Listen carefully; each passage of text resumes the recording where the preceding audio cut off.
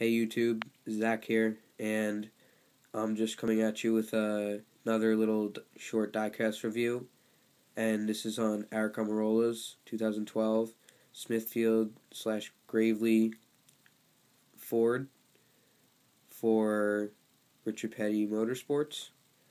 And I'll be honest with you guys, this is not one of my more favorite diecasts. I mostly like to get all the diecast to get as much cars in my collection as I can, because of obviously I'm trying to collect all of the cars, so it'll be an ongoing collection. And this is a 164. This was more one of the expensive cars. I got it for $8 off eBay, which is pretty expensive for a 164. Usually they're around $6 to $6.50. Well, I do like this car though.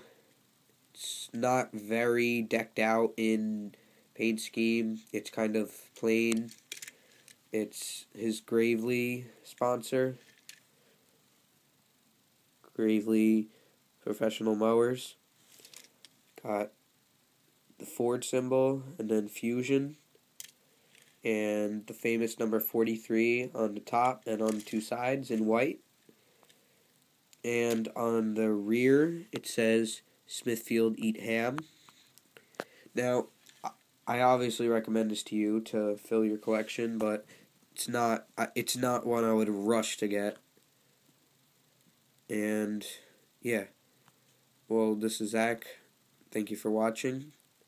Till next time, please comment, like, subscribe, do the same back, and thank you, YouTube.